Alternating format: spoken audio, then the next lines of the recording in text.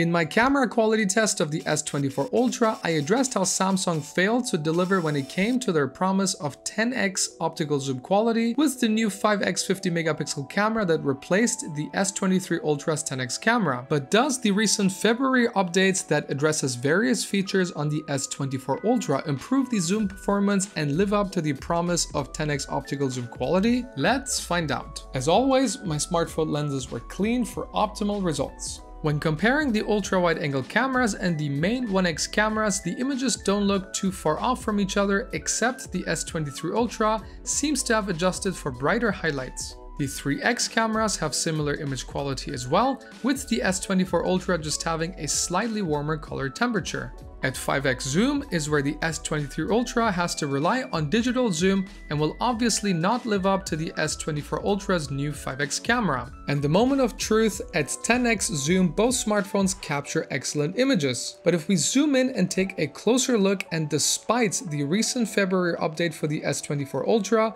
the S24 Ultra simply does not match the detail and sharpness of the S23 Ultra's 10x camera.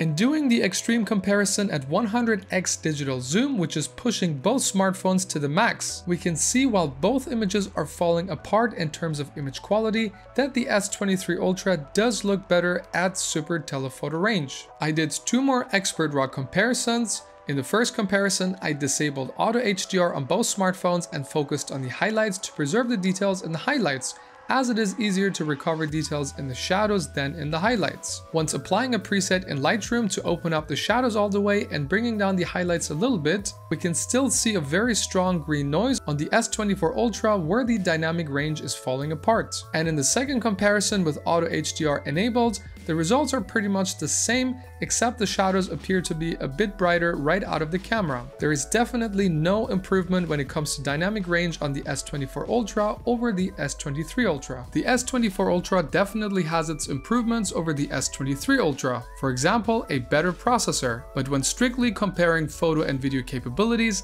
I think it's fair to say that the S23 Ultra and the S24 Ultra produce similar image quality with similar dynamic range. However, despite the S24 Ultra's recent software update, the telephoto performance of the S23 Ultra still has a slight edge over the S24 Ultra if we look very closely. But let's not forget that the S24 Ultra does also produce noticeably better low-light photos at telephoto range, thanks to the wider aperture of its new 5x camera. And furthermore, the S24 Ultra can also capture 8K video with its 5x camera, whereas the S23 Ultra is limited to 8K on its 1x main camera only. Now, what do you think about both of these smartphones and their photo and video capabilities?